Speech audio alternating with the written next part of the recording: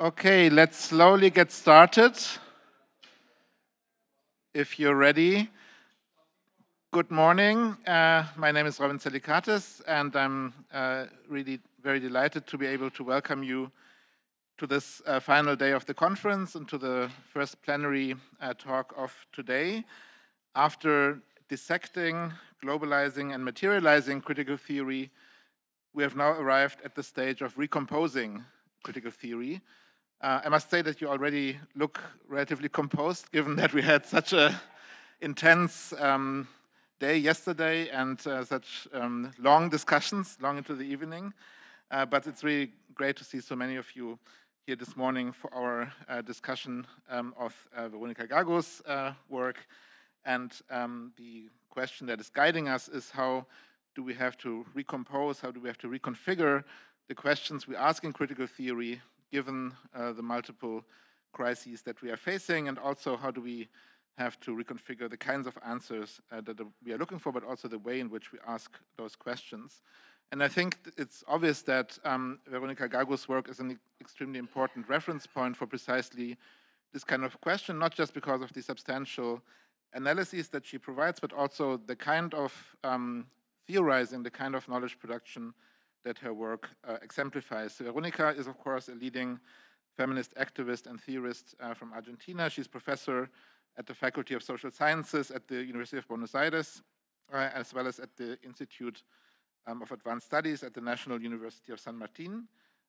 She also held many visiting professorships in different countries, most recently the Andres Bello Chair in Latin American Cultures and Civilizations at NYU. Based in her political activism and practice and the kind of collective knowledge production that is happening in the collectives and movements that she's engaged in, her work has been inspiring in many different areas, especially on feminism, neoliberalism, the destructive effects of debt, and other questions. She's a member of the leading, important, inspiring feminist movement, Ni Una Menos, and was also part of the early research and political collective Situaciones that has investigated the first, not the first, but the more recent debt crisis in the early 2000s in Argentina in very important ways. Her publications include Neoliberalism from Below, Popular Pragmatics and Baroque Economies. The book appeared with Duke University Press in 2017. Most of you have read the widely discussed Feminist International, How to Change Everything, a book that came out of Verso in 2020, is also available in German. And most recently, together with Lucy Caballero, a feminist reading of Debt, came out with Pluto Press 2021. We are very grateful that you came this long way. Well, this time it was only from Paris, but in general, this long way from Argentina. And we're very much looking forward to your talk.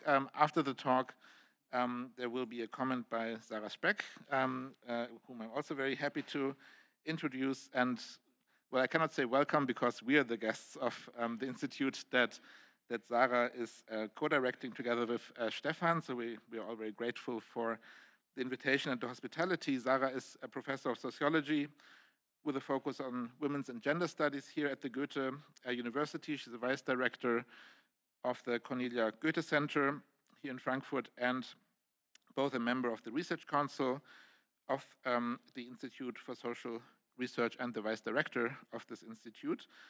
She's also a member of the really amazing editorial collective Kitchen Politics that is publishing a series of queer feminist interventions. And she has published widely, both academically and for the broader public, on questions of gender inequality, changing work relations, and many other topics that are at the heart of the theme we're discussing today. Thanks so much for both of you, to both of you for being here, and the floor is yours, Vero.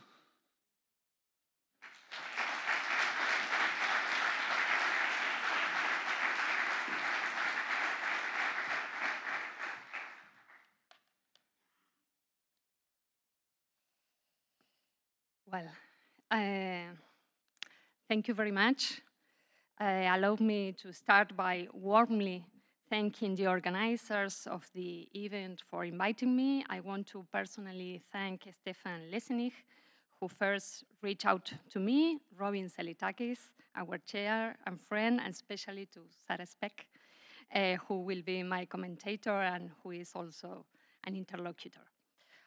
Futuring critical theory is the catchphrase that brings us together here to celebrate the 100-year anniversary of the beginning of this intellectual adventure, initially based in Frankfurt. As we know, Argentina, where I'm coming from, is not far removed from the materiality of that beginning. With the verb futurize, they invite us to wager on the possibilities of critique in a moment that seems to have certain elements in common with the scenario that motivated critical theory: the emergence of fascism and the question about how they managed to obtain support, collective support. For me, futurizing is a verb that can be conjugated from the events of the present. In opposition to the idea that there is no future, we can instead say that it's a matter of disputing the meaning of a verb that is very common and near to us. I am referring to the verb to speculate. Speculation is a way of managing the time to come, of fabulating its possibilities, of opening it up to the event. It is the same knowledge about the future that finance seeks to appropriate, effectively speaking of the future. This is one point that I think is key and that I will try to develop here: the containment of collective ways of speculating, or in other words, of imagining futures, and their capture by financial apparatuses. This occurs in direct competition with other ways of making future, produced in the here and now by recognizing concrete forms of interdependence in the crisis. I will tackle this question from a specific point of view. I will attempt to think from within the recent cycle of feminist movement in Argentina, and in particular the practice of the feminist strike. When I say that it's from within, it is because I have placed myself within their organizational dynamics. We know this is a key point for critical theory. What is the relationship between theory and practice? What type of theory are we talking about? Where do we situate ourselves in order to critique?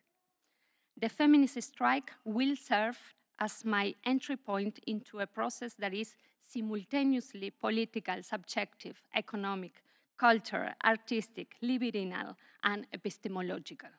By process, I am not referring to a descriptive neutrality that substantiates the strike, but rather the strike itself as a process of invention, rupture, and at the same time of the accumulation of forces.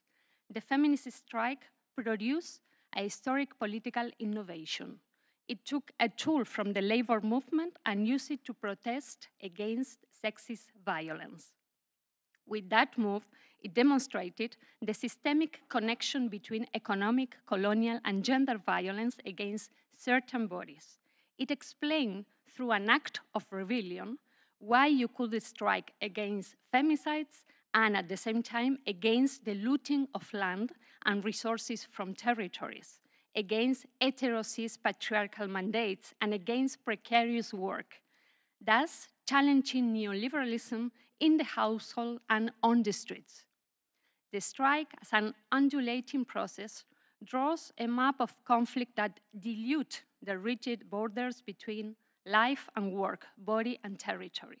The strike becomes a practical tool of political investigation and a process capable of constructing transversality between radically different bodies, conflicts, and territories.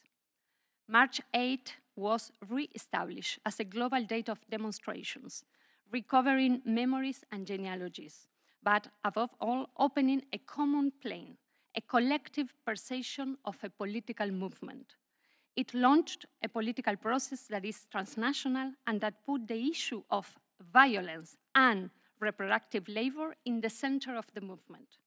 Since then, from different geographies, we have been nourishing a process that has become increasingly complex over time, a process that requires sustaining transversal coordination each time. I think the conditions of the reproduction of the struggles is a very important point that we have also to discuss. The theory of social reproduction applied to the idea of the reproduction of the struggles. I have long been interested in a form of analysis that is situated in a sequence of struggles. That means developing an analysis as part of the struggle in which we are involved. The history of different struggles has taught that the potencia, the power of thought always has a body and a territory. That body is an ongoing and collective, even when individual, composition, one that assembles experiences, expectations, resources, trajectories, and memories. Maybe it's worth clarifying a distinction about the word situated, very well known nowadays, with at least two different meanings. One is situated as contextualized, and the other is situated, properly speaking, that we learn from feminist epistemologies. The difference is that contextualize does take into account the here and now, but does not necessarily imply being involved and active. We know that all thinking is partial, but situated thinking acknowledges this fact instead of being blind to it or denying it. Partial does not mean a small part, a fragment, or a splinter. Rather, it describes a piece in the art of bricolage, a specific assemblage or constellation, as we learned from Benjamin. As well as we can relearn today, for example, from a Bolivian sociologist called Silvia Rivera Cusicanqui. As such, it functions as an entry point, a perspective that shows the singularity of an experience. This analysis is also partial in another sense, by having a desire for intervention. It takes into account the strategic conditions that make it possible. It implies analysis from the point of view of something that is still going on, ongoing. Learning from Marx, we could say that it's about always opening an analysis of specific conjunctures in relation to their structural conditions. But situated thinking is also a process. In this case, I want to draw a connection with the feminist cycle that we could call a commotion, a revolt, a revolution, which is even suffering from a ferocious counter-offensive that already constitutes this revolution, this commotion, this revolt, a new starting point for thought committed to the construction of the common. From this cycle, which I insist is still open, we must be able to read important keys of the forms taken by their reaction, of response to the opening of a new sensibility, to evoke Marcuse, that has been deployed. The cycle of feminist mobilizations and organization that began at the international level in 2015 and 2016 consolidates its growth between 2017 and 2019. Thus, in that 3-year period running between 2017 and 2019, a movement scales up. I think because first, it produces the feminist strike as a tool for both practically and analytically politicizing violence. Second, the movement's transnational character expands, clearly pushed from the south. Third, it is tied together with campaigns which are also transnational for the right to abortion. And fourth, the feminist movement converges with grassroots revolts and indigenous protest dynamics in several Latin American countries against austerity. For example, in Chile, Colombia, and Ecuador. In this period, we can locate what I have been analyzing as an unprecedented combination for the feminist movement, the combination of massiveness and radicality. That is the unique feature of what can be characterized as a cycle. I understand the temporality of this cycle as an opening of a moment of generalized uprising. It expresses a particular experience of accumulation and production of subjectivity in its personal and collective dimension. I also want to emphasize the transnational dimension of this cycle that allows us to link experiences in different places, pushed by the struggles from the south of the planet. The pandemic that began in 2020 comes to break this cycle of increasing feminist struggles and mobilizations. I want to say that the frame of understanding for this exceptional event, the pandemic, would not have been the same without the precedence of the struggles that I referred to at the beginning. Particularly, the problematization of the concrete territory of the exploitation of paid and unpaid work, what we have been discussing as essential work, and contemporary forms of the privatization of social reproduction. Both issues have acquired an unprecedented significance as part of mobilizations and feminist struggles. The way out of the pandemic, in fact, takes place in a new scenario of impoverishment, of which Latin America holds the record. Simultaneously, the acceleration of the extractive dynamic in these 2 years of the pandemic has led to increased monopolistic concentration and brutality, continued by the war and its geopolitical agenda. In our region, the extractivist advance reorganizes the territory to the point of fragmenting it into militarized zones distributed among corporations, the so-called lithium triangle between Argentina, Chile, and Bolivia. Even so, the feminist movement in Argentina during the pandemic managed to organize concrete dynamics of social reproduction from below, win the legalization of abortion, and sustain a significant organizational capacity. Also, it is important to think about this cycle transnationally, not something that is behind. Tomorrow, for example, is the first anniversary of the women's uprising in Iran. I want to point to a set of dynamics that explain the singularity of that cycle, of this cycle, that make it intelligible, without casting them as simple causes. I would like to make 3 points.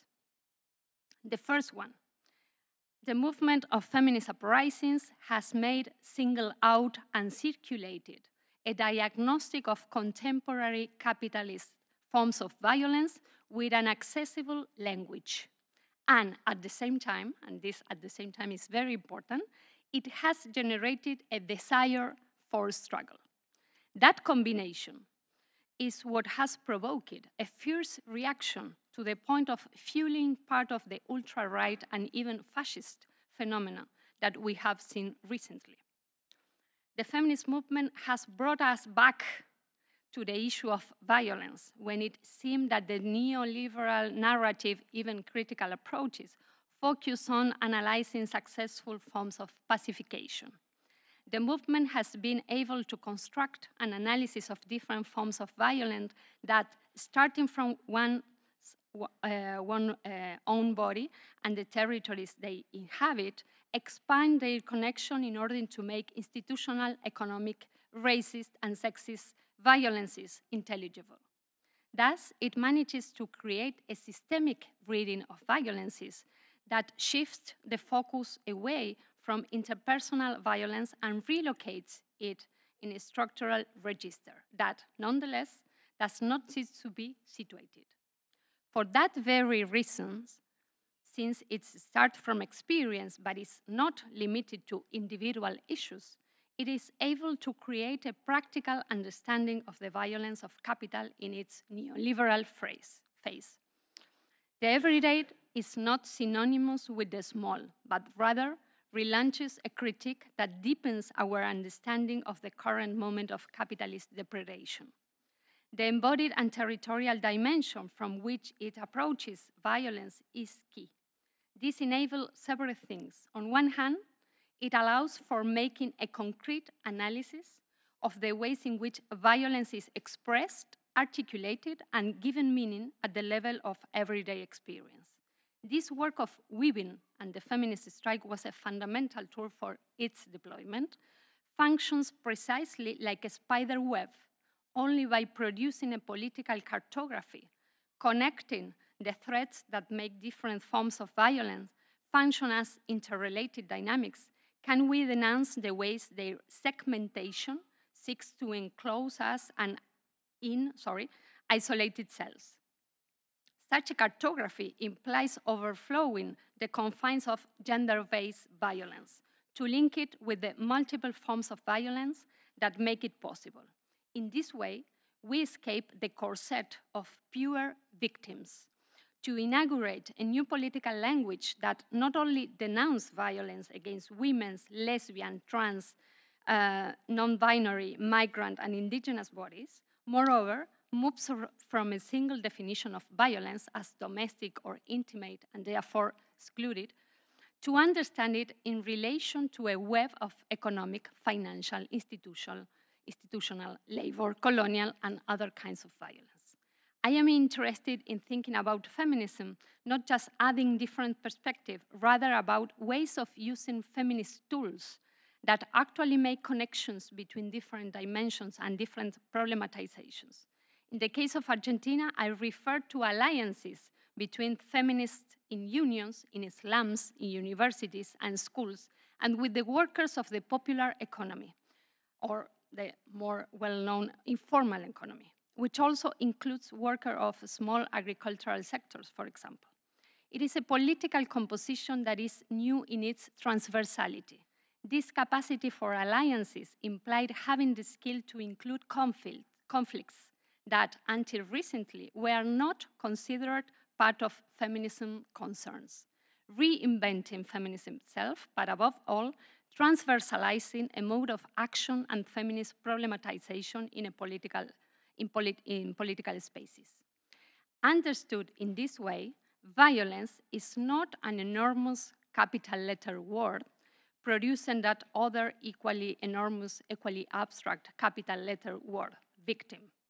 This is the second new element of the reconceptualization of violence. It is from that the comprehension of violence as a complete phenomenon is produced.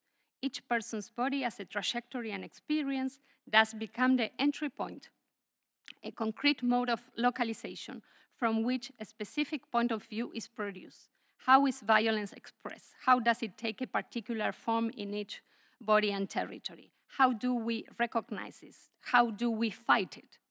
This embedded understanding of violence enables a questioning that runs transversally across each space, from the family to the union, from the school to the community center, from the border to the plaza.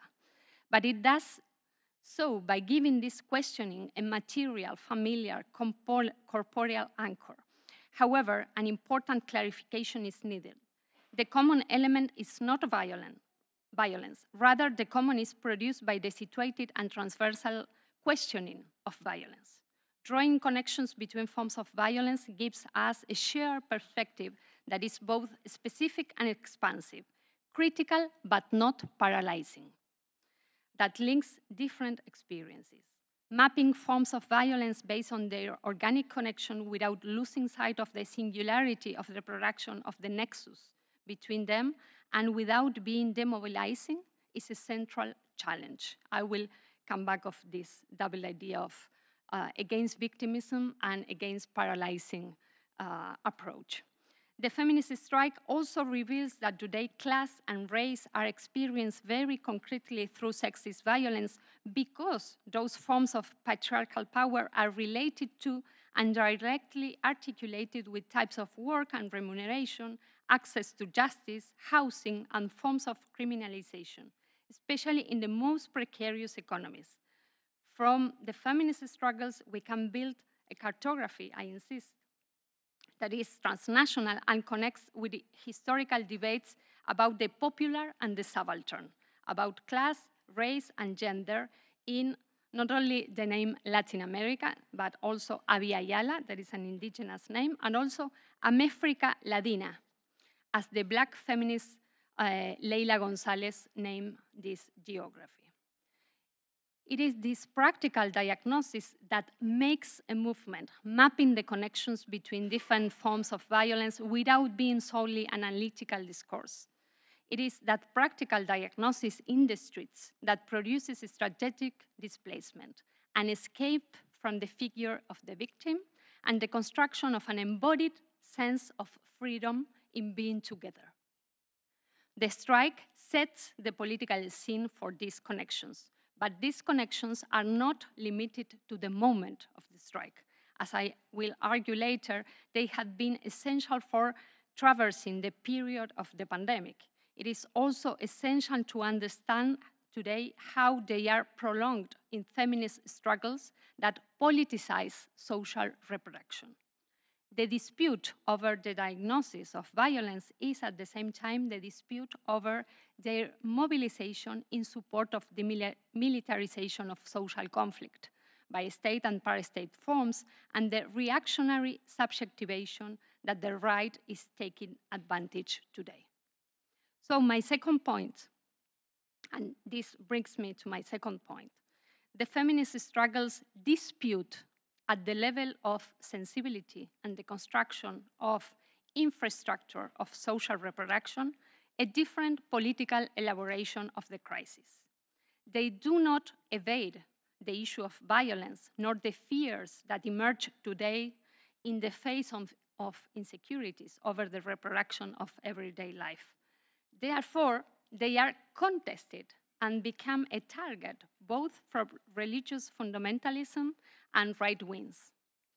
Over the past decade, unprecedented forms of violence reorganize social conflict, driven by new forms of territorial authority linked to illegal economies in collusion with police, political, and judicial structures.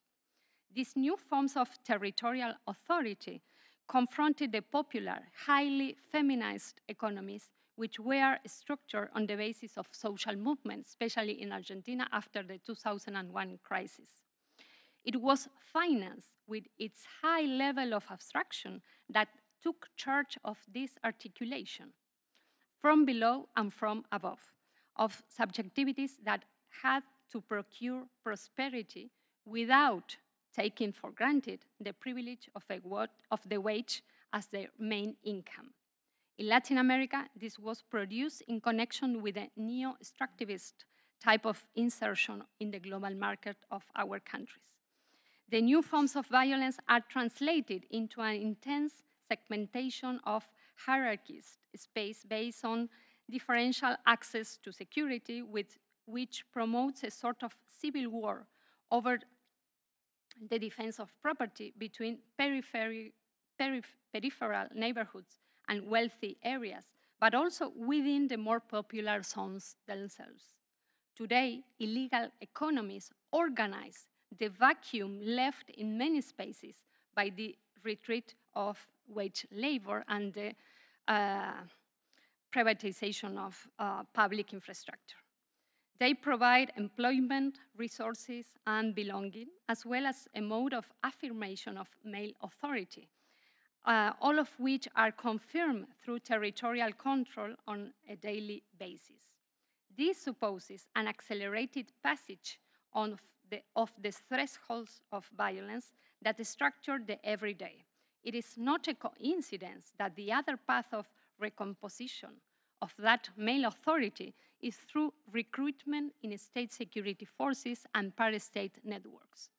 In this way, legal and illegal forces of confrontation substitute for the majoritarian model of waged authority, decisively contributing to the increase in violence and the implosion of homes as the violence of those security forces spills over into the home. There is one more economy that must be accounted for, one that is booming and growing, the churches that offer access to employment and promises of prosperity as they manage to weave together a network of resources in increasingly critical everyday situations. Illegal economies on one hand and the theology of prosperity or charity on the other forge different modalities of an economy of obedience in a context of everyday impoverishment. Here, the role of finance through the apparatus of debt, the household debt, has been fundamental.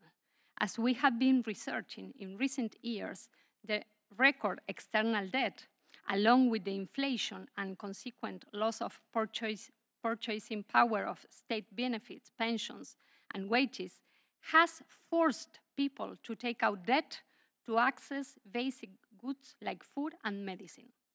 This situation especially affected women, lesbian, and trans from the popular sectors. One clear example of this phenomena also is seen in the appearance of mass indebtedness through the child allowance, mainly distributed to women, which primarily serves as a guarantee for different types of credit. Debt as a financial technology was directly capillarized as protection against precarization. This is a sort of paradox. What is different about this phenomenon is that going into debt is no longer associated with a specific purchase of a good or a service, but rather become a permanent and mandatory way of making up free falling incomes. A whole new equation is produced between incomes and debt, when those incomes, whether or not waged, no longer guarantee reproduction. Debt in the home, when it is structured as an everyday mandate, is organized under the formula of going into debt in order to live. Often this is not mediated by the wage, but rather by state benefits. Debt, in turn, is multiplied in credit offers that assemble different degrees of violence when their compliance is requested. In 2017, the Ni Una Menos collective launched the slogan, "We want to live debt-free," a few months after the first international feminist strike. Since then, this way of intersecting the issue of sexist violences and economic violences became a powerful interpretative key for social movement. The slogan, "The debt is owed to us," was, starting on March 8, 2020, taken up by unions, universities, migrant collectives, grassroots organizations, the Pride March. This slogan proliferated because it was intelligible in terms of general comprehension. By this, I want to say that the feminist movement also draws attention to and analyzes one of the most abstract forms of violence, financial violence. By using a feminist pedagogy, it grounds it as a concrete apparatus of exploitation and violence in bodies and territories. How is this pedagogy about debt possible at a mass scale in a way that makes the home the starting point and not the traditional "we don't owe the IMF"? That is also a problem in Argentina. I think this is because the feminist movement expanded the way of understanding what is understood by unpaid work. Because precarity is based on differential forms of exploitation, and finally, because social reproduction is in the center of a social understanding from below, from the sub-oils of production, that, however, already functions out in the open and at a scale that goes beyond the notion of domestic confinement. Furthermore, this was possible because a specific point of view was put in play, discussing finance in terms of everyday conflictivity, with concrete, embodied, situated narratives, and therefore a conflictivity that could be understood as self-defense of autonomy against financial violence. It has been useful to point out debt's predatory link with social reproduction in a moment of austerity policies, and to denounce its articulation with gender mandates associated with individual and family responsabilization. Making these issues a key piece of political work and mobilization, and not only an analytical perspective, allow for relaunching the issue of the external debt in public debate, in other terms, with another political grammar. This implies disputing the meaning of speculation. Aris Comporosos proposes thinking about the proliferation of speculation in terms of a shift from homo economicus to homo speculans, to account for a collective condition for dealing with the uncertainty and opacity of everyday life. It was also Paolo Virno, in other times, referred to as mass opportunism. That is, the ability to identify opportunities in situations of instability that is expressed as a political subjectivity. But what the Greek author highlights, and I like very much, is the acceleration of the condition of speculation through digital technologies that commodify, as they are proposed as digital infrastructure, that propensity from below to collectively speculate. That is, imagine what will come. As a counterpart, I want to think about how, by denouncing debt, by denouncing indebtedness, the feminist praxis has been able to vindicate another type of speculative community. I think this is inseparable from the ways in which networks of feminist organizations have led the dispute over the social revalorization of reproductive tasks in a context in which their political function has become a new source of dignity and prestige in neighborhoods, as their protagonists are socially and politically recognized thanks to the feminist politicization. This situation opens up challenges to authority in the face of new threshold of cruelty in the webs of violence, whose favored target is women, lesbian, travestis, and trans people.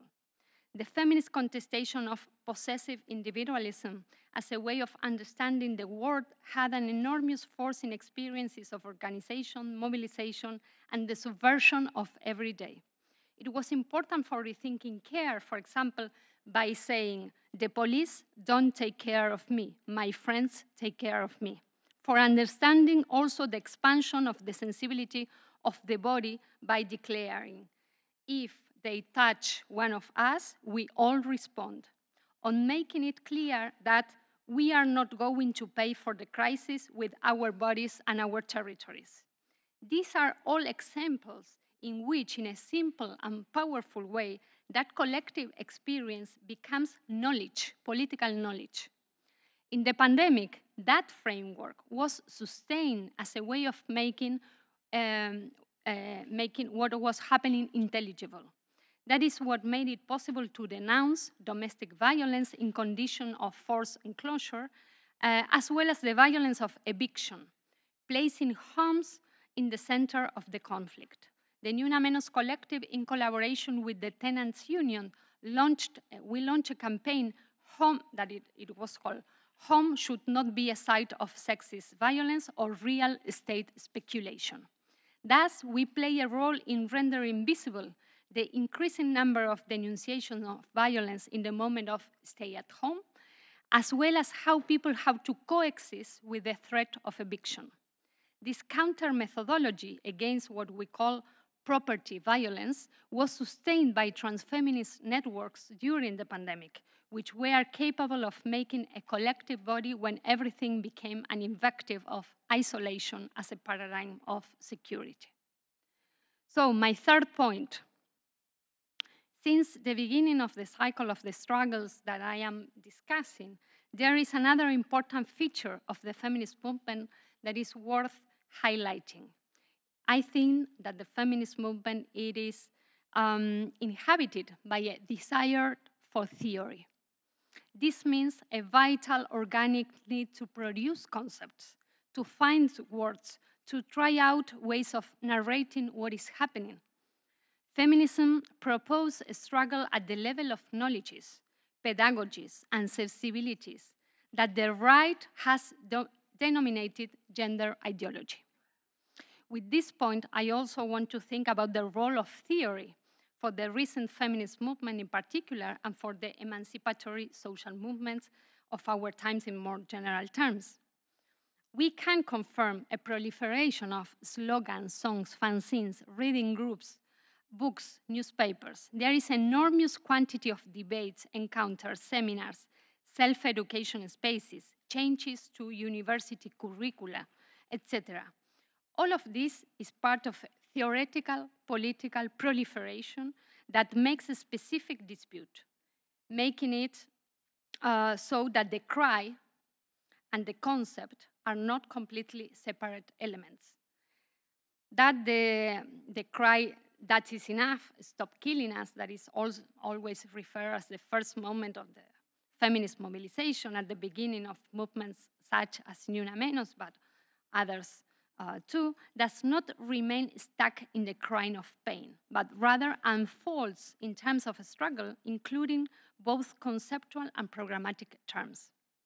It is not a matter of an opposition between a cry, that would be non-conceptual, and elaborated theory, but rather another displacement, that's enough, that rejection opens up a field of theoretical, narrative, and argumentative dispute that is crucial. Later, that desire for theory has to do with the same dynamic of inventing names and narratives for what must be said differently. This versatility with conceptual language expresses a capacity to make practice an interrogative form, with comings and goings, trial and errors, wagers. It is not coincidence, as Bell Hook said, that the feminist willingness to change direction when necessary has been one of the feminist movement's largest sources of strength and vitality. As in other historical moments as well, intimacy with the ability to start speaking a new language, to criticize oneself, to reopen past debates, has to do with the vitality of a movement that thinks as it moves. Thinking is thus one of the movement's attributes.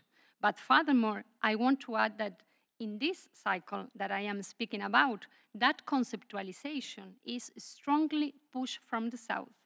The feminist movement has taken up that decolonizing dimension of theoretical practice that makes theory from the struggle, that does not delink mobilization from concepts, and that appropriates from text and invents terms for making them converse with the situations and conjunctures that we are going through.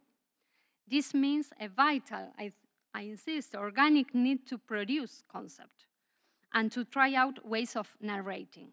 This differentiates the feminist movement from other social movements which often repeat the anti-intellectual gesture as a guarantee of authenticity of experience. This is expressed in the need to reopen the collective debate about violence, about its forms, which means both rejecting the language of a crime of passion, for example, and of interpersonal violence, to establish an understanding of femicide, travesticide, as a political act. It also means declustering domestic violence from the private sphere. But going further, I would like to argue that the theory of violence is being systematized here, in which concepts take power in the streets. I am particularly interested in how the feminist perspective has recentered an analysis of war in its perspective, enable a systemic characterization of contemporary violence. That analysis, particularly in regard to femicidal violence as an individualization of war, has two fundamental characteristics. One, it shifts from the notion of war to another grammar of conflictivity. It shifts the notion of war to another grammar of conflictivity. And two, it renews the need for a theory of violence without being demobilizing and victimizing. By this, I am referring to how recent feminist struggles have produced a place from which to simultaneously characterize contemporary neoliberal violence without losing the capacity for political action. This way of weaving together a conceptualization of violence with forms of actions in the streets, in neighborhoods, and in social organizations expresses the importance of the theoretical territory. I think that several feminist formulations that are thinking, for example, in the conceptualization of war against women and again disobedient bodies, provide a framework for understanding the new types of wars and also allow for reading other wars. Redeploying the term war to speak for a permanent state of war against certain bodies and certain territories has popularized Silvia Federici's thesis of the extent to which the devaluation of life and reproductive, migrant, and peasant labor, driven by contemporary globalization, shapes a neoliberal violence that has not been subsumed in device of subjective pacification and cannot be understood in terms of societies of control. The concept of new forms of war capable of analyzing violence against the body of women and dissident bodies in relation to the illegal economies, as Rita Segato proposes, for example, also renews the lexicon as well as strategic thought about a war that is no longer returned to clearly identify groups in a single stage of contention. Also from Mexico, Raquel Gutiérrez Aguilar has characterized the war in relation to the systematic aggression against the fabrics of community and communal reproduction, and in analogy with cruelty toward women and nature. In this sense, the ways in which anti-extractivist struggles understand extractivism as a war to conquer territories, the displacement of populations, assassination of leaders of conflicts, is a way of accumulating this narrative that places the perspective of war in filigree. With this, I want to emphasize that neoliberal violence as a part of war, of thinking about war, has been put on the table by a set of feminist debates that are hosted and scaled up in the mass mobilizations. That mobilization is what was able to establish that gender-based violence is a key structural element of the ongoing war, updating variations in the very dynamic of what we understand by war, where the experience of searching for our own narrative liberates the potencia, the capacity to act, we see the desire for theory materialized as praxis. I would like to dwell also as a final point to the idea of slogans that make a movement, to recreate the formulation by the Chilean feminist Julieta Kirkwood, who made feminist theory thinking about a movement that is made up of questions. Thinking about questions that make a movement shows an analytical procedure that positions the critical and interrogative dimension as a strength. There is a strategic formulation in going from questions to slogans. This is not to say that questions do not have a strategic element, quite the opposite. The interrogative forms is strategic because it's opened up a horizon. The slogan's strength comes from connecting bodies and statements that express a conjuncture. When we read slogans that make sense beyond borders, they indicate dates in which those words express a moment, and theses that organize a ways of understanding and even orienting what is happening. Rosa Luxemburg was very optimistic in this regard. In more or less words, she argued that whoever decides the slogan organizes the struggle. Slogans express both corporeal and atmospheric transformation, which are translated into ways of experiencing violence, self-defense, insecurity, collective strength, the dispute over everything that constitutes the perseverance of living in increasingly difficult contexts. These slogans imply transformations in body. They materialize thresholds in relationship, establish a collective horizon, and articulate a language. In short, they synthesize a moment. We can identify the construction of a common text program in the proliferation of recent feminist slogans, in the movement's ability to translate them, move them geographically, and at the same time vindicate them as their own. The slogans develop the questions of how to build a political language capable of addressing heterogeneous conditions of domination and exploitation in different parts of the world, while articulating a common desire for liberation. At the same time, slogans demonstrate a certain experience of this is a very difficult word, untranslatability. A slogan is strongly tied to the explosion of its sound, its rhythm, and often to a poetical or historical meanings that cannot be easily preserved in another language. Even so, they also increasingly make up part of a common language, even for exorcising their differences, for making ruptures. What is the dissonance between Ni Una Menos and Me Too, for example? Is the chant about popular power that we made in Latin America understood as a feminist demand everywhere?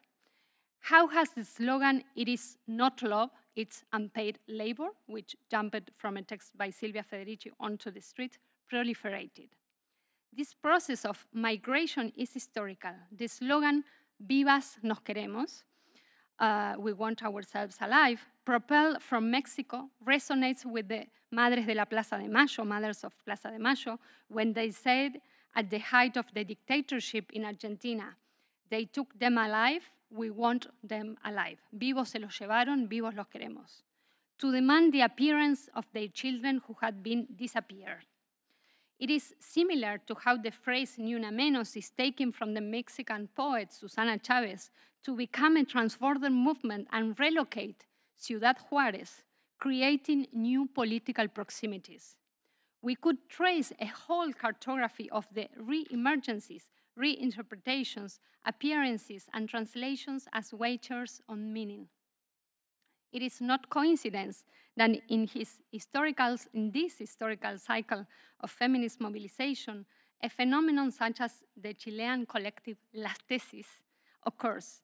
The very name refers to a vindication of theoretical thesis, taken to the street through a text and performance. "The rapist is you" became an international song because it was able to eloquently synthesize the movement's state of the debate, the theoretical formulas that are part of the collective understanding because they are part of protest on the street, and all a sort of language of choreography that also transcends translation, so to speak.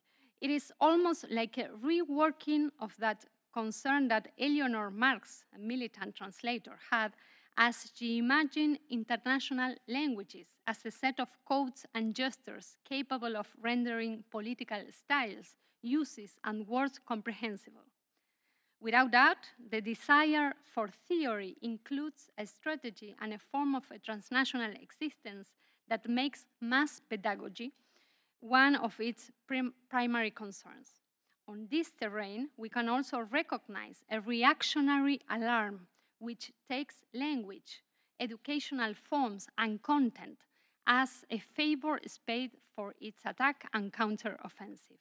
One of the reaction's central point is combating gender ideology. As the Brazilian thinker Sonia Correa argues, gender ideology is a multi-headed hydra, which encompasses gender language, school and university curricula, media content, laws for the right to abortion, and sexual and reproductive rights in a broad sense, as well as the attack of transfeminist intellectual leaders and theological debates.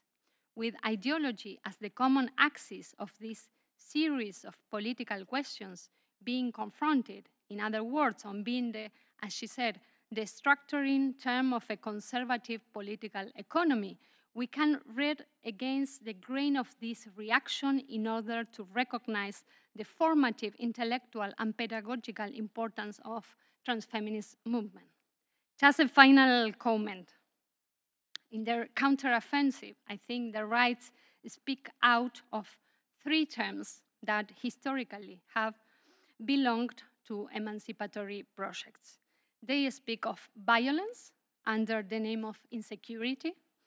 They speak of ideology under the notion of gender ideology. And they speak of structural reforms through the notion of structural adjustment. Violence, ideology, and structure represent three key terms that signal the importance of the narrative and conceptualization at work. The perspective of social reproduction has been generalized in recent years thanks to a political comprehension of its centrality, similar to what happened in the 70s. The pandemic was in turn the confirmation of an attempt to deny that centrality.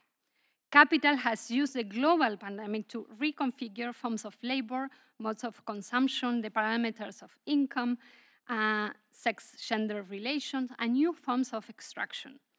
With this text, I wanted to bring together some different elements for an hypothesis that we have been developing collectively, that we are facing a restructuring of class relations which takes the sphere of social reproduction as its main stage.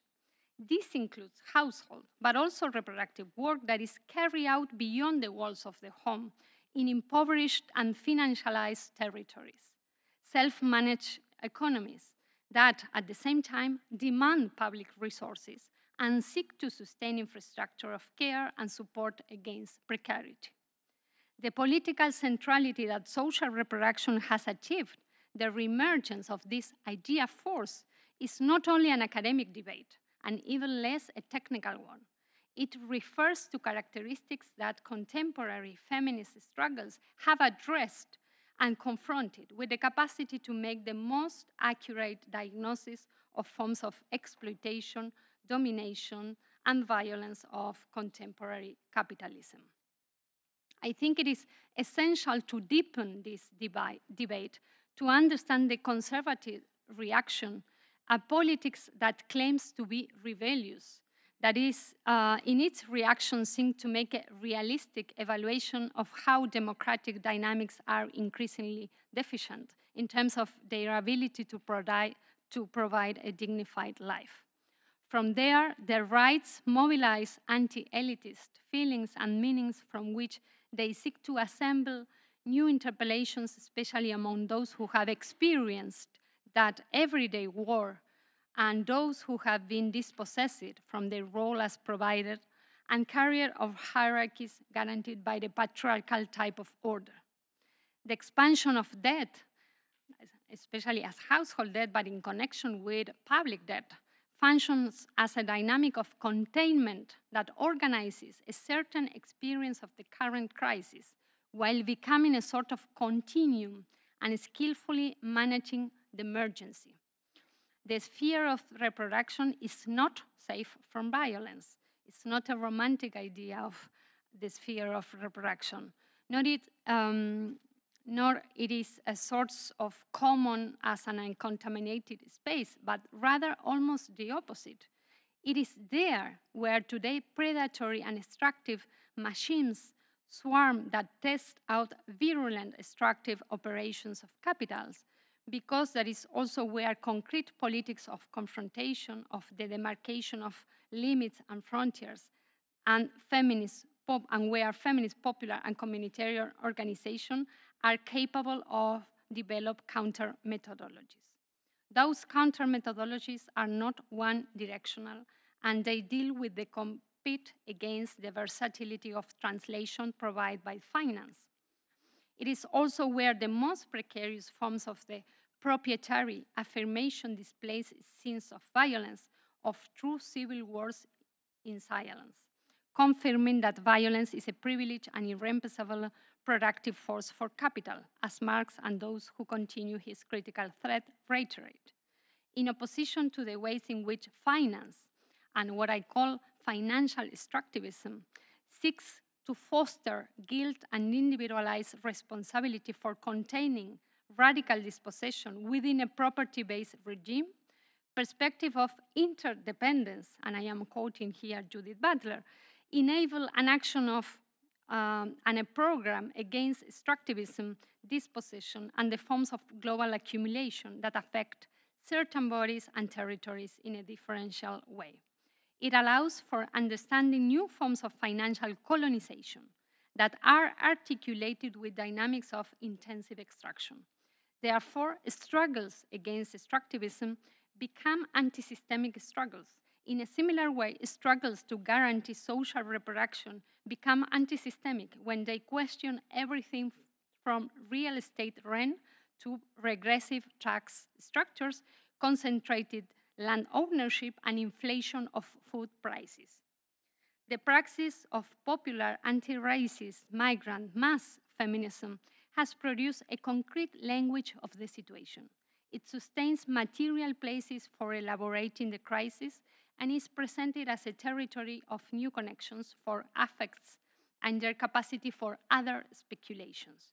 In that sense, the feminist movement, or the feminists in a very pluralistic sense that emerged in the last cycle, that is very important in the South, has taken on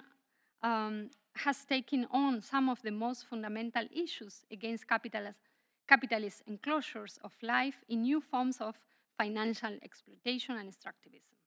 Political organizational work is not separated from a dispute over languages and conceptual contents. At stake there is the possibility of connecting different struggles as a concrete form of political transversality for the articulation of a common desire of liberation. Thank you very much.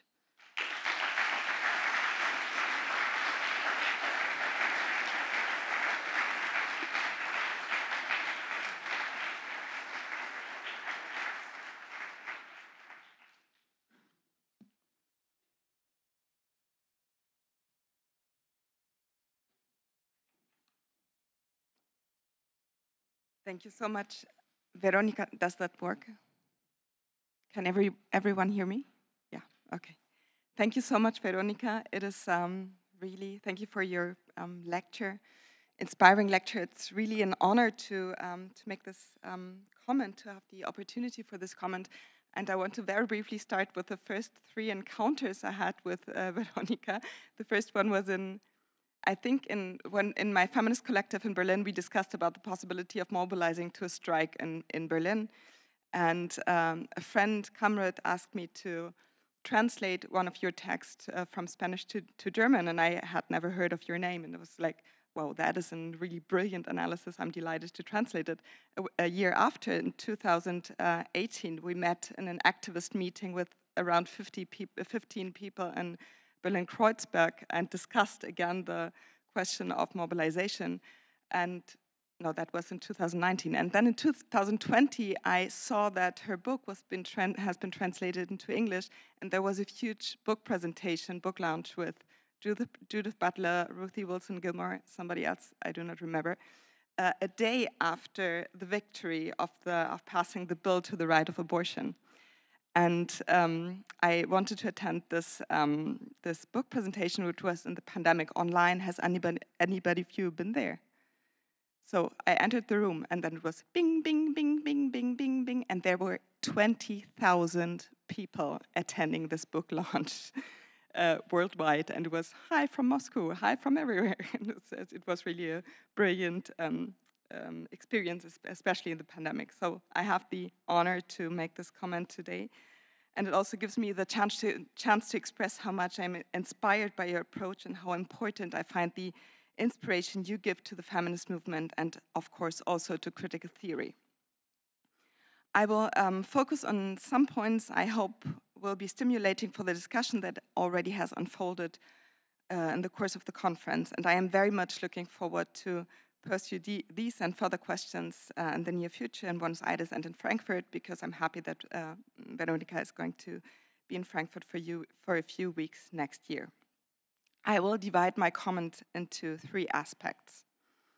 First, in her talk, Verónica presents very fascinating thoughts and considerations which correspond strikingly well with our discussion at the EFS and the desideratum and the formulated desideratum of a theory of praxis theory of the possible. It is precisely this kind of thinking, starting from a political praxis, that provides answers to the questions of why the existing works. How is it possible was an initial question formulated by Stefan Lesnich in our discussions. In the EFS Perspectives paper, it is stated what material but also ideological interests are tied up with the maintenance of the status quo. Who can afford societal business as usual? Who has to pay for it? Who has to function but is exploited, excluded, and rendered invisible thereby? Who is still adamant today about the necessity and possibility of radical social change, unquote. It is exactly these questions that you, Verónica, take up with your theoretical work. In doing so, you demonstrate that in the movements and the transversal feminist mobilizations in Argentina and beyond, from the South, as you say, that is in the very concrete political work An analytical view of interconnections is provided that helps us to answer the questions I have just mentioned from the paper.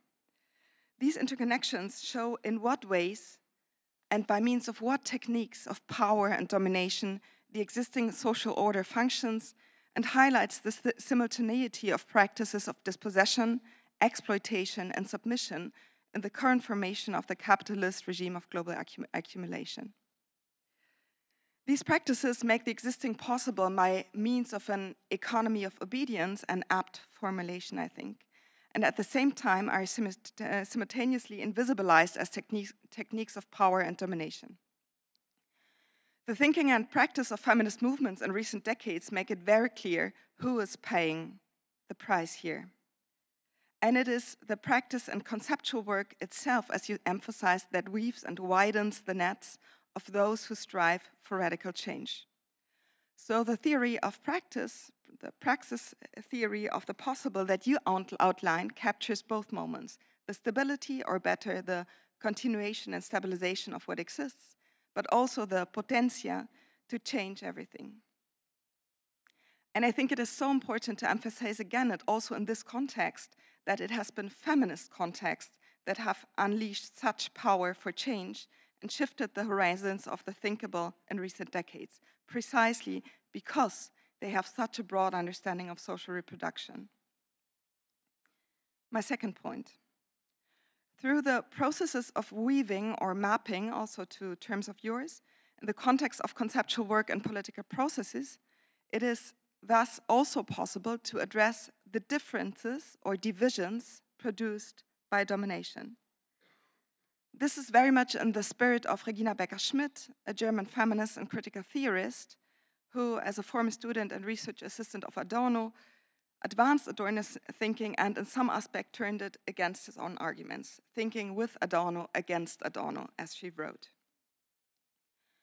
The critical theorist, or the dialectician, she argues, is able to highlight the differences and divisions, as well as the social mediations and the unifying elements that operate behind these divisions. However, in your reflection, the feminist movements are those dialecticians who, through the situated and transversal questioning of violence, address both the differences and divisions produced by domination, as well as their interconnections, but from an interest that is not primarily theoretical, but practical and political. And through this analytical work, so the clue or the punchline, so to say, of your argumentation, political power arises, because it allows to overcome the position of the victim. In my view, this again raises the question of the role of intellectuals in their relationship to social movements for critical and emancipatory theory building, and we have touched that question already yesterday evening. Your theory of praxis is rooted in post-operaist thinking, which was and is very much a strategic thinking that aimed more concretely at political practice than the critical theory of the Frankfurt School ever did. In Adorno, respectively, the classical critical theoretical understanding, the relation between theory and practice is thought dialectically, precisely because of the space that academia or theory have in bourgeois society, similar to art. A space for reflection and critique emerges there. The work of critically theorizing might indeed be inspired and fed by political emancipatory movements, and is guided, of course, by the same interest in seeking to abolish suffering. However, theory is relieved in this thinking of the need of acting, and for this very reason offers the preconditions for critical thinking, provided, however, that it is critical reflexive with regard to precisely its very position and conditions. Now, in your approach, you, proceeding from the feminist struggles, assume the opposite. It is precisely the suffering, the striving for something radically different, and the emancipatory desire that is in and through the attempt of political organizing in search for theory. And this theory is formulated in very different places and in different ways, in slogans, for example, often precisely not in the academy or in academia, but in a feminist epistemic community. But the priority is the political and the process of organization, not the knowledge in the sense of Erkenntnis. So my underlying question is, who weaves the web? And this is especially important when it becomes a pedagogy, as you say, as you name it, which always has a moment of power.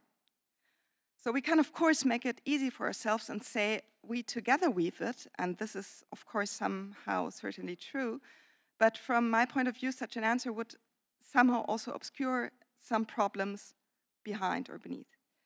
These include, for example, are the terms that have mobilizing power always the theoretical adequate ones to illuminate the constitution of society? Is the intellectual the mouthpiece of the movement who builds maybe also an academic career on collective theorizing? Is a dialectical relationship between theory and practice tenable if political mobilization is the primacy? My third point. Your conceptualization of violence from a perspective within the movement is intriguing. And I do definitely agree for the debate and the updating for the critical theoretical program in the sense of a theory of crisis and of praxis, relations and experiences of violence are crucial. And I find the analysis of violence as a productive force in capitalism very well productive, especially for feminist analysis. From my point of view, it is nevertheless important not to let violence and domination conceptually merge into one, as it is important to actually also take into account the specificity of different techniques of maintaining domination. And this also concerns an analysis of different ways of body-related violence that produce difference.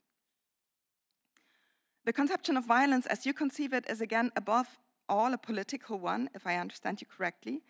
The analysis of the interconnections between the various techniques of power and domination that can be drawn through this concept of violence allows for the emergence of a broad transversal movement. And thus, it operates, and you have highlighted that, quite differently than victimizing and disciplining concepts of violence, for example, in the context of state institutions or NGOs. But your conception also operates differently from the way I think violence is being understood in many political contexts in the last years. In many left-wing contexts, the concept of violation has taken hold that operates primarily morally and leads, for example, to the demand of safe spaces, spaces free from violence.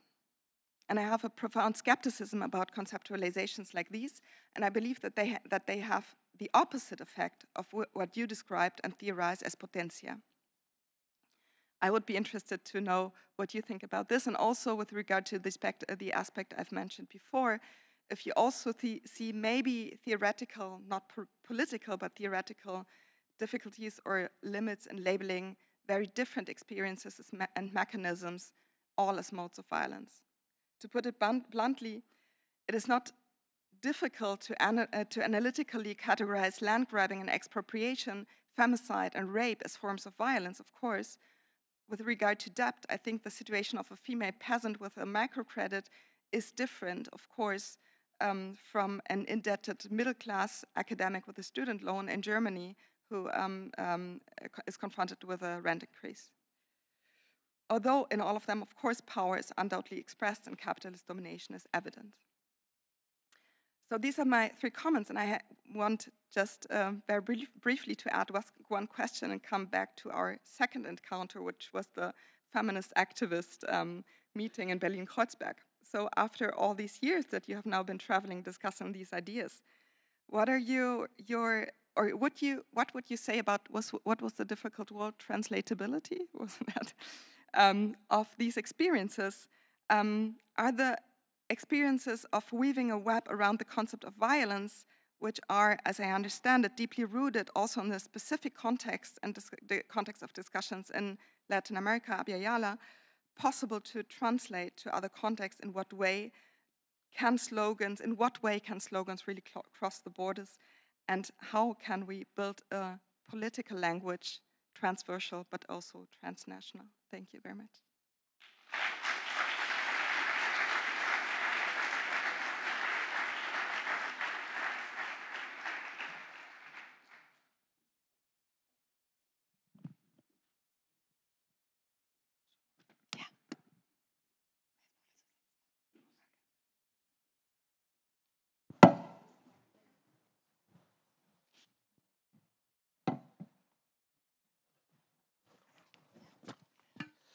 Okay, thank you so much, Vero, and thank you, Sarah, for these very incisive comments and questions. Vero, you will have the chance to give a maybe selective and brief response. We're running quite late, and I want to have some space and time for questions. So, yeah, why don't you pick and choose some of the aspects of Sarah's comment, and then I'll collect some questions from the audience. Okay, thank you very much, Sarah. And very briefly, I was thinking in your sentence, the primacies, the political and the organization, and what about the epistemic? But I think, for example, that when there is no pre-existing what to do, you have to create something, and this is an epistemic challenge, I think. And when I am talking about the feminist strike, I am also thinking in a political program and also in a political research program, in terms that we have to invent what does mean strike in each situation. And this is the inclusive character that I think is important in the feminist strike, because at the same time it's a sort of political tool that could include very different realities of labor. I was thinking, for example, in these connections, how does it mean strike if you are against neo-extractivism? What does it mean is if you are against, for example, precariousness, but you are unemployed? So what does it mean strike? So I think that this capacity of invention involves an epistemic community. And when you were asking who whips the links, I think that the political activism and the assemblies are a sort of epistemological community where you discuss, you evaluate the situation, and you can also assemble the force to become operative what you are discussing. And I think this is also very important as a sort of device of collective intelligence. No? That this is, for me, how we can build devices of collective intelligence with the capacity to become operative what we are discussing. And I like very much the example of the slogans, not as a sort of image, as a sort of political technology of the slogans. You were mentioning yesterday some slogans too. I think that they condense a sort of political knowledge, but also they produce a capacity to act, and they also have this problem of traducibilidad and intraducibilidad, the capacity to be translated or not. And I think that the translation is a political program. No, it's a political problem, and it's a political program, because how we can translate, for example, the idea of feminist strike in very different contexts. I think this is the challenge, how we invent a content for the strike in very different situations and geographies, and well, yes, also vital moments. And the other thing that is important is something that I insist, that the strike is not only a date, it is a process. No? And also it's programmatic desire. For example, I like very much how the Chilean movement, they said, we are building a program against the precarization of life. Well, you have to do it concretely. After saying that, for example, on March 8th, you have to produce concrete contents of this programmatic desire. And I think that this is interesting, how you can build it beyond March 8th or beyond the moment of demonstration. I'm very interested in how to build massiveness beyond the moment of visibility in the streets. Thank you so much. So we have time for some questions. Eve, and let's see, we'll collect a few, and then, yeah, you in the front. Thank you very much. I was wondering if I could ask you to respond to Sarah's third question about violence and the relationship to domination, Yeah. and maybe one can also get to this from a slightly different angle, namely from the history of feminist theory, because in second wave feminism, the topic of violence was obviously central, right? And so in the 1970s, both domestic violence, rape, but also pornography were all understood as forms of violence, and various feminist authors tried to build social theories on the basis of such violence. I'm thinking of Brown Miller, but also to some extent McKinnon, to some extent Andrew Dworkin. And at the same time, you had people like Johan Galtung making arguments from the sort of like peace studies angle about structural violence and cultural violence in various ways to do something that seems somewhat similar to what you're doing, which is using violence as a sort of like a broad conceptual umbrella under which we can capture various forms of power and domination and so on. Now, I think these approaches were largely unsuccessful in terms of both mobilization, but also theoretically.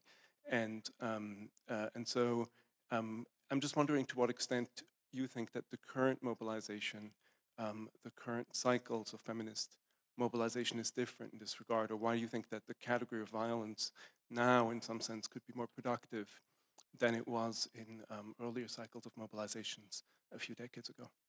Thank you. And then Mareike.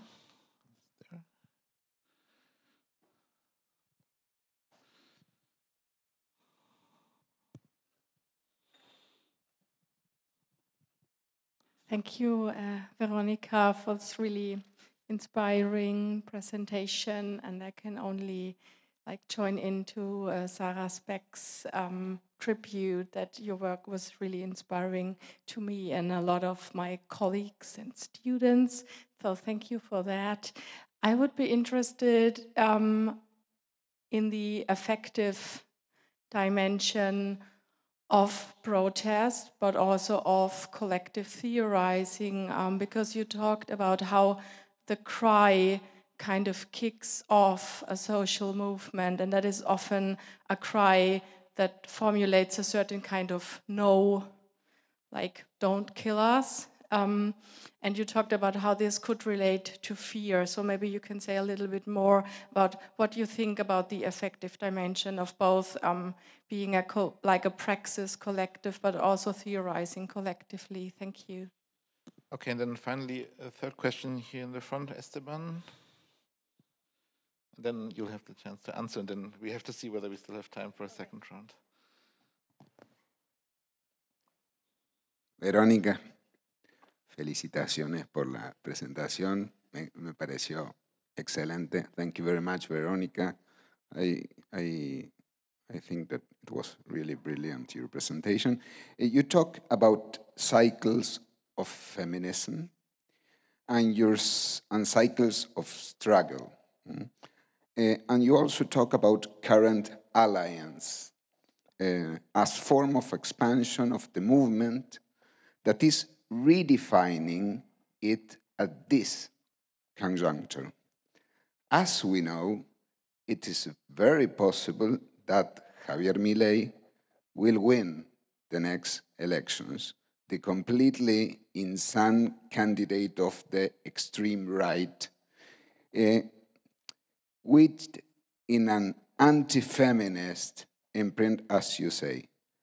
So how do you imagine the reworking of the field of alliance in the face of that great aggression that will most likely come? I know I'm asking a lot because it's very uncertain, but we have to prepare for what's coming. I would like you to tell us your political ideas about that possible future, particularly in relation, as I said, to the dynamic of alliance in a very dangerous moment, which will not be one of expansion, but of greater resistance. And that will surely be part of your subsequent theorizing about the cycle of feminism. Thank you. Well, thank you very much for the questions. Yes, I was not answering Sarah's, I forgot about violence and domination and Latif's put it again. I think that, of course, it's not a new issue or theme or question, but I think that it's interesting to think against the idea of violence as a general umbrella. I think that quite the opposite, that the violence is a very concrete experience, and as a concrete experience could be articulated with other forms of violence, and to go beyond the idea of domestic violence. So I think that was the political exercise of the feminist movement, to think about violence that is, as you said, a traditional issue and problem of the feminist approaches and the feminist movement, but how in a neoliberal context that domestic violence or interpersonal violence connects directly with a sense of dispossession, of exploitation and extraction, and how you do that with a political work, because it's not spontaneous, that connection, because everything in our lives is an attempt to divide different sorts of violences and specific responses to different forms of violence, but to avoid this idea of systemic reading of violence, and at the same time, very embedded and situated forms of violence. So I think that the neoliberal context is fundamental, and also because I think that when we are talking about the new phase of neoliberalism in terms of authoritarianism, for example, well, I think that the feminist movement is doing the most accurate analysis of this entanglement of violences that allows us to talk about neoliberalism in authoritarian terms. And also, I think that it's important how we situate in the social reproduction field the battleground of these different web of violences. So, of course, domination is not avoided as a term, but I think that we are thinking new forms of domination when the violence is increasing in neoliberal terms. So this is the way I try to connect, for example, the research about financialization of everyday life as a form of content of the crisis, and at the same time, the political capacity to answer to that. But of course, there is a double dynamic all the time. About the question of affective dimension of cry and fear, I think this is the other very important moment of this production of knowledge and political spaces, how we produce an affective moment of sharing different fears and different, well, insecurities also. The assembly first is a very, and other political spaces, a very cathartic moment in that sense, that we have first to realize what we are feeling and how these feelings are very concrete information of the political situation. And I think that is also a very important component of that slogans, how you connect with that kind of feelings. So that maybe could be say something more, but in order to be very, very short. And about the last question, that is, we are in a very critical moment. We have an inflation of 120%. That means a very crazy everyday situation, and maybe the far right coming the next year, but the election is 1 month ahead. We are now doing things. We are now building alliances and assemblies and doing campaigns.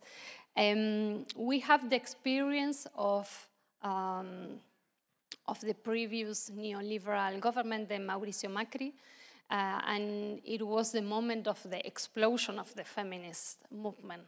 And this is a very important moment of resistance against Macri. And it was very important the way that the feminist movement organized the resistance against that government. But I think this is a new moment, and it is more difficult to think how we will survive, and how we have to be, yes, in a collective state of alert with very new conditions. So we are doing a lot of things trying to avoid the election of this ultra-right-wing candidate the next month. We are doing assemblies, we are doing campaign. We have a plurinational meeting a week before the elections. That is a traditional, very important meeting for different feminism in Argentina. And we are thinking first to stop this candidate. Well, I'm afraid we also have to stop now for the moment. But I mean, it's obvious that these are politically and theoretically extremely urgent questions, and I'm super grateful to both of you for this wonderful conversation. We really hope that you can stop him. It also shows the importance of transnational alliances and solidarity that has been an important aspect of your work. And yeah, this is just one more step, and I hope we can continue the conversation very soon. Thanks to everyone, and enjoy the break.